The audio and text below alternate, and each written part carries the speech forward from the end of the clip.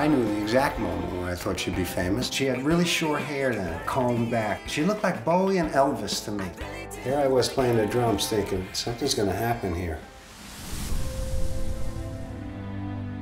I don't think she thought I'm gonna be a drummer, but this is a guy playing guitar and we're playing music. That's how the first Breakfast Club started. It was a good band, it was a good punky band. Madonna would come out from behind the drums and do her 2 songs.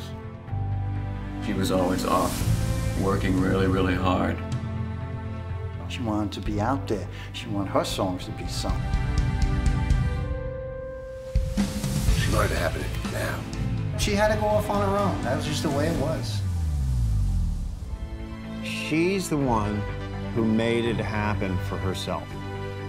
She wanted it all, and she really did it.